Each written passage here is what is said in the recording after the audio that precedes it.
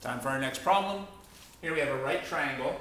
The length of this side is called v. The length of this side is called v sub x, v with a subscript x. And the length of the vertical side is called v sub y, and this angle is called theta. Here's the problem. If you're given v sub x and v sub y, find v and theta. Given v sub x and v sub y, find v and theta. Please pause the video and try that problem.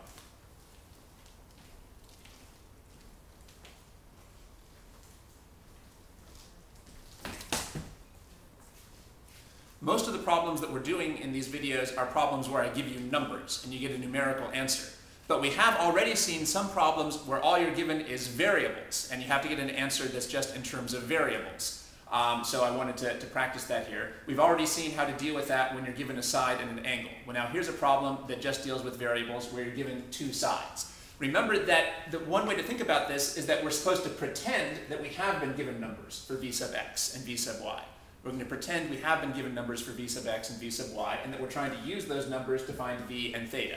So remember that our final answers will be mathematical expressions, not numbers. But our final answers will be mathematical expressions, but they have to be expressions that only use the givens, v sub x and v sub y. So when we figure out what v is, we can't include theta in that answer, because theta is not a given. And when we figure out what theta is, we can't use v in our answer, because v was not a given. So we need to figure out v and theta in terms of just these given variables. And the fact is, most physics courses will require you to be able to solve not just numerical problems, but also variable-based problems. So this is an important skill for your physics course. If you had any trouble with this problem, I hope that your instinct was to try to be more systematic and to make an especially conscientious effort to use the notation that we've developed.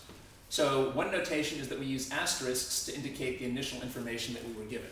So in this case, we were given v sub x and v sub y. That's especially useful here because everything is a variable. So without the asterisks, it would be hard to remember which variables we've been given and which variables we're treating as unknowns. All right, and I'm also going to put an asterisk here on the theta. Not because we've been given theta. We have not been given theta. The purpose of this asterisk is just to remind me to focus on this angle. So this asterisk has a slightly different purpose than this asterisk down here. We know it's helpful to use an asterisk to label which angle you're focusing on, because now that I know that I'm focusing on this angle, I know that the horizontal side should be labeled as adjacent, because it's adjacent to this angle, and the vertical side should be labeled as opposite, because it's opposite to this angle. And clearly, this side is the hypotenuse, which is opposite to the 90-degree angle. Now, these two asterisks are reminding me that we have been given two sides, and we have to find the third side. Well, we know that if you're given two sides, you don't need trig functions to find the third side. You can just use the Pythagorean theorem. Let's write the general formula first. Hypotenuse squared equals leg squared plus leg squared. Now let's plug in. The hypotenuse, we're supposed to use the symbol v. For one leg, we're supposed to use the symbol v sub x. And for the other leg, we're supposed to use the symbol v sub y. V squared equals v sub x squared plus v sub y squared. Now, which of these variables are we trying to solve for? Which variable do we need to get by itself? V. Remember, our goal was to figure out v. Well, it's already almost by itself. The only thing that's left is to get rid of this squaring term. You get rid of a squaring term by doing the opposite. The opposite of squaring is square rooting. If we take the square root of the left-hand side, all that's left is v. But then the golden rule of algebra says that we must also take the square root of the right-hand side.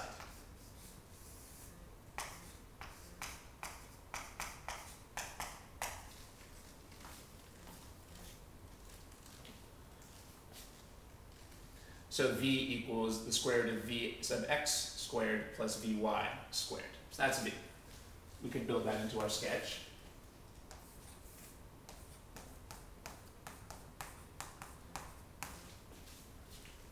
Can we use algebra to simplify this right-hand side? I hope your algebra skills are strong enough to see that you cannot simplify this right-hand side. It might have been tempting. It might have been tempting to say, well, the square root of v sub x squared is v sub x, and the square root of v sub y squared is v sub y. So it might have been tempting to go from here to here, but this is wrong. You're not allowed to do that. Square roots cannot be separated over addition. Square roots don't work nicely over addition. If you have a sum inside a square root, you can't just take those two square roots separately. Even though that seems natural, it doesn't work. If you didn't know that, you might want to make a flashcard to help yourself remember that. Anyway, there's no way to simplify this square root. This would be wrong. So we have to stick with this as our final answer. Let's make sure this is an acceptable answer. First of all, remember our goal was to get an expression for v. Well, we've done that. And remember that the answer has to include only the givens. It can't include theta, because theta is an unknown. Well, we've accomplished that. Our answer here only involves the two givens, v sub x and v sub y. It doesn't include theta, so this is an acceptable answer for this problem. But you still have another problem, which is we're also trying to figure out what theta is. It might have been a good idea at the beginning to put in question marks. It's very often a good idea to use question marks to indicate what the question is. So we also are trying to find theta. Well, what information are we going to use to find theta? Well, we're going to use the givens. And the asterisks remind us which sides we were given.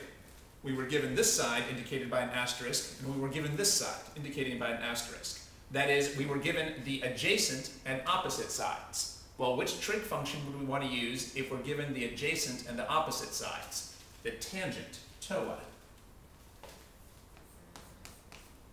The tangent involves the opposite and adjacent sides, and those are the exact sides that we've been given, v sub x and v sub y. So let's use tangent. The tangent of theta is the opposite side over the adjacent, TOA. What's theta? I don't know. What's the opposite side? Well, we were told to use v sub y as the opposite side.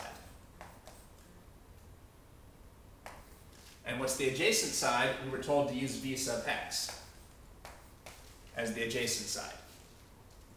Which of these variables are we trying to solve for?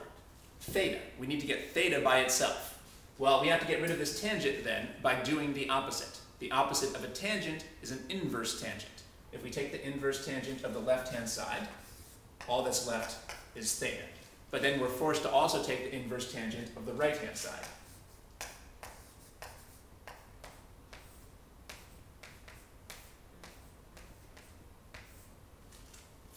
You could also call this the arctangent, if that's your preference. Theta equals inverse tangent or arctangent of v sub y divided by v sub x.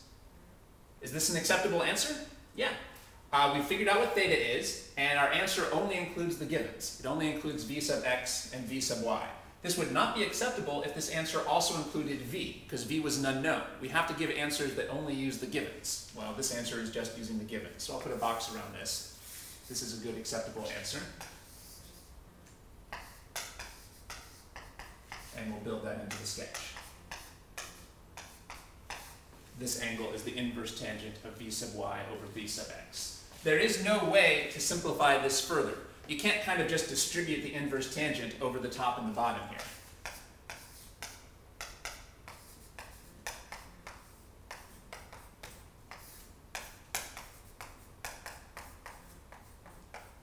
This might have been tempting, but it's totally wrong. You can't do this. There's no way to simplify this inverse tangent, so we should not do this. This is our final answer. Well, this was another problem where we were given two sides. We've done a lot of problems where we were given two sides. The only twist here is that in this problem we weren't given numbers, we were just given variables and told to treat them like numbers. And it's well worth the time to do this type of problem because most physics courses are going to require you to solve not just number-based problems, but also variable-based problems. So please keep redoing this problem until it's easy for you.